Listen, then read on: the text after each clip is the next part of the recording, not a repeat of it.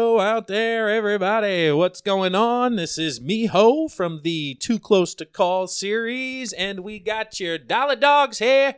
Dollar Hot Dogs. Come in, Coach. I'm ready to play today. Hey, Pags, not to be a bummer right now, but the recent Odubel Herrera, maybe you can play center field.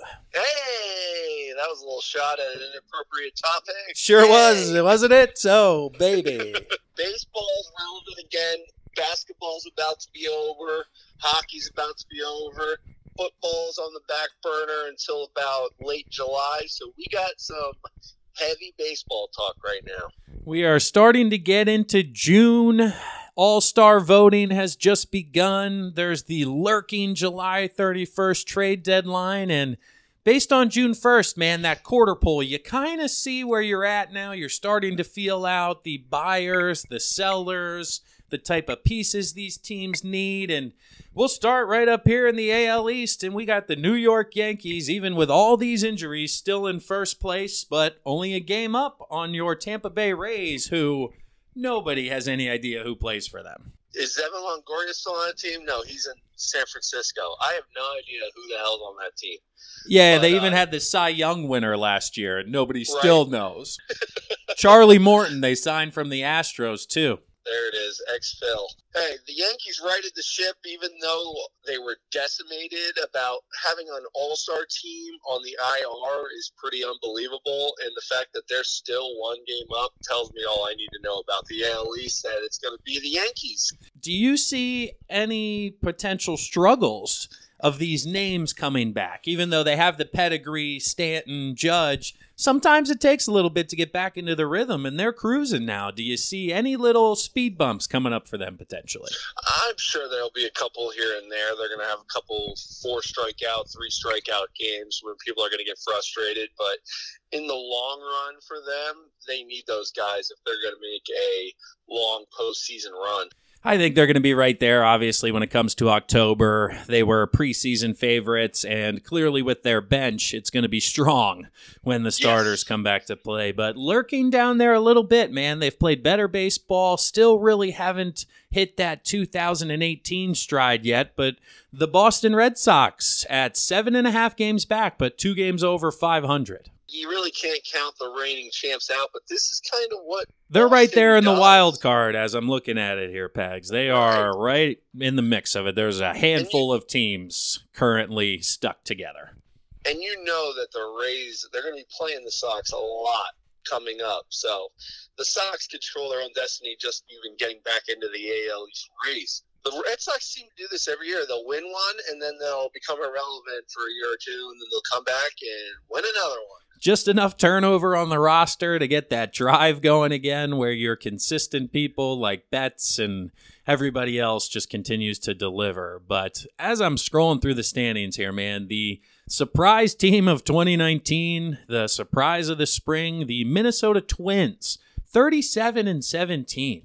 That may be the best record in baseball. Yeah, I think the Dodgers are right there, too. What's your take on how the hell the Twins are putting this together? Talking about people I can't name anybody on the Twins either.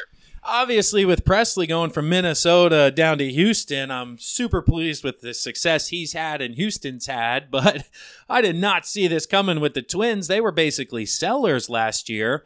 The main move, I don't know how many beans I'm allowed to spill, but let's just say everybody was not a fan of Paul Molitor in the clubhouse and the way he ran things. And I believe it's Rocco Baldelli now, who you should remember the name, was very similar to Gabe Kapler. A lot of these managers are these bench pieces who play in a lot of different organizations because they're kind of taking in how everything's being run, being put together, because they're not worried about who's pitching tonight. I have 5 at-bats against them. I play every third day, I'm running the bases. So on these other days, let me take a look at this here. Okay, how is he talking to him? What position is he putting this person in? And they really get the ins and outs, and I think he's running that clubhouse to perfection. And not to mention Jose Barrios, their ace starter. He is so fun to watch, dude. That curveball, if you're a fan of Aaron Nola's curveball, watch Jose Barrios pitch. If you remember that one game against the Phils he threw, dude, it's like a wiffle ball up there.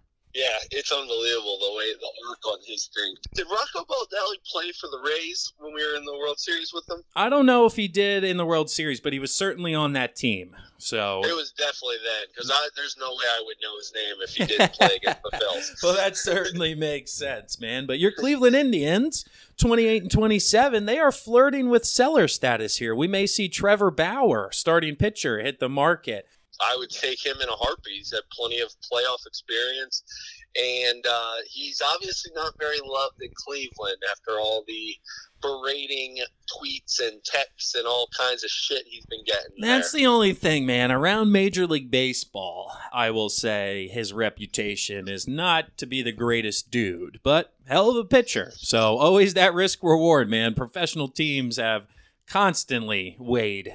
And as we shift to the AL West here, the previously mentioned Houston Astros, way in first place, man, 7.5 games up. So look at that, dude. In the AL, we have a 9.5 game lead, a 7.5 game lead, and outside of New York and Tampa, 7.5. So are these divisions all but wrapped up here, and it's not even June? It sure seems like it. And highs and the lows of the AL is just unbelievable over there. The Angels still are struggling. It seems like these division winners, except for maybe the AL East, have it locked up. And then 2 wild cards out of the AL East, maybe the Indians, if they don't sell. It's like, what the hell is going on? Well, shout out to Ryan Presley, whose consecutive scoreless appearance streak came to an end at 40. First pitch home run by Jackie Bradley Jr. of the Red Sox brought that to an end, but an unbelievable streak. Him and Ozuna at the back end of the bullpen are the most lights-out duo there is at the end of games. And yeah, man, and that interview he had with him was awesome. It was really cool to see his mindset and how he got to where he is, and it was a hell of a ride for him. Just a cool dude, man, willing to chat at 12:30 in the morning with room service coming, and that was just the initial chat. I'm really looking forward to parts 2 and 3, where the next part I'm going to dive into his minor league experiences and who he played with and the cities he played in, and get some stories and find out which ones he liked along the way, which cities suck, all that types of stuff. So tune into that. That's going to be coming at the end of next month, at the end of June, and I think that one's going to be a hell of a listen. You're going to have to tell the story about the old airport trip, too. For sure, man, for sure. But as we transition to the National League, we go to the NL East, and we got the Philadelphia Phillies, who have currently extended their lead these past couple of days to 3.5 over the Atlanta Braves, with the Mets and Nationals both currently under 500 and potentially already out of the race. I don't know. I just love seeing the Mets and the Nats being out of it like the good old days. Have a nice little Phils Braves battle for first place in the AL East. It's going to be great. It's going to be interesting to watch how those teams attack the trade deadline, as well as all of their managers seem to be firmly on the hot seat. So stay tuned there. We could see some movement in the NL East in the coming months. How crazy is it that Gabe Kapler is the one in the NL East that's not on the hot seat? Oh, my goodness. It's amazing, the local perception compared to some of the national perception, because some of my national friends within the baseball world, they only see the box scores, the standings, the statistical things, right? They're not watching day in and day out. So when I'll text, oh my God, I can't believe this goddamn bullpen, they'll be like, dude, they have the second best ERA in the National League. What are you talking about? And I'm like, no, you don't understand. You don't watch them. And Adam Morgan just went down again, dude. They're just so beat up. And that's where the conversation should be around Gabe Kapler potentially being a manager of the year candidate. And everybody's just still around the, oh, when's he going to fuck this up? How long is it going to take before something happens with Gabe again, managing like it's Game 7 of the World Series? I feel like Gabe's kind of learned from his mistakes. He took some of the criticism that he had been getting for the past year, and I really do think that we are riding this lineup, and pitching's just what it is, and we're dealing with it day in and day out. JT Realmuto is becoming this team's version of Chase Utley. Yes. He just doesn't say a word, shows up, is one of the best players at his position. He's carrying the pitching staff that's currently in flux, and he deserves more credit than he's getting, in my opinion.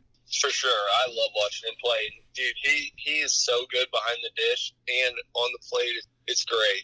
As we transition to the NL Central, this is the tightest division in all of baseball, with every team within 6 games. How about that? One of them up there was 7.5, and this one's all within 6, currently with the Cubs and Brewers extending themselves a little bit from the pack.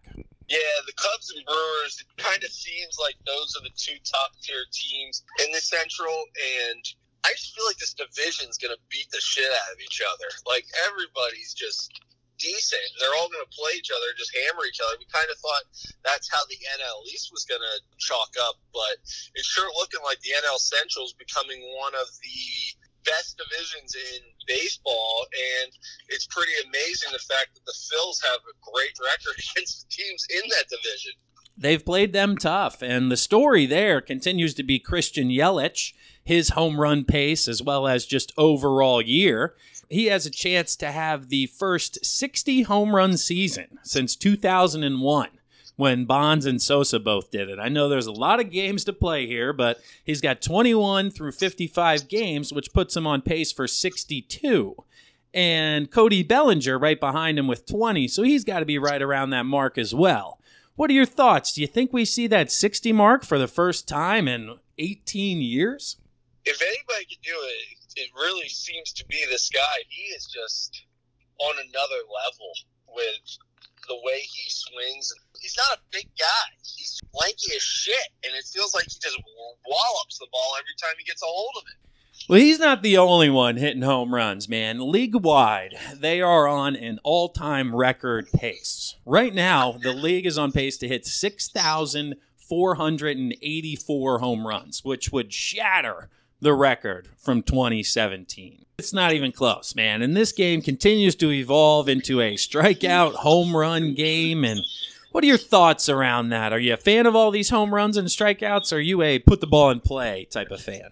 I'm not one way or the other. I'm kind of right there in the middle. I fucking love Oh, take a stand, Pags. I'm on the fence. I'm going this way. I really don't care if I sit on the fence with this one, because I'm like, I love watching home runs, but then I love watching Gene Segura plot one out the first and extend it into a double. And then I do get frustrated when fucking Bryce Harper strikes out 4 times, but then he crushes one, and then I love him again. So it's like, I don't really know how to feel about it.